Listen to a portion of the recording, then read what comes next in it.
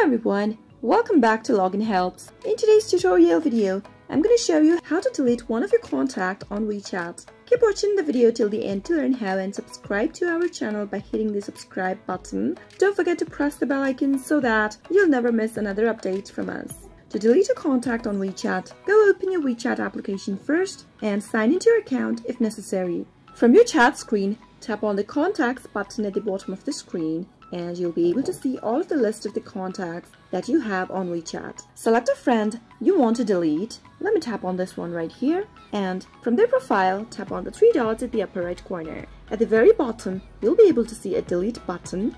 Tap on delete, and from the pop-up, select delete in order to delete the contact. That way you'll be able to delete a contact you no longer want to communicate on WeChat. I hope the tutorial was helpful to you. If it was, go ahead and give it a thumbs up. Comment down below in the comment box if you have a question or a feedback for us. I'll soon be back with more tutorial episodes. Goodbye till then.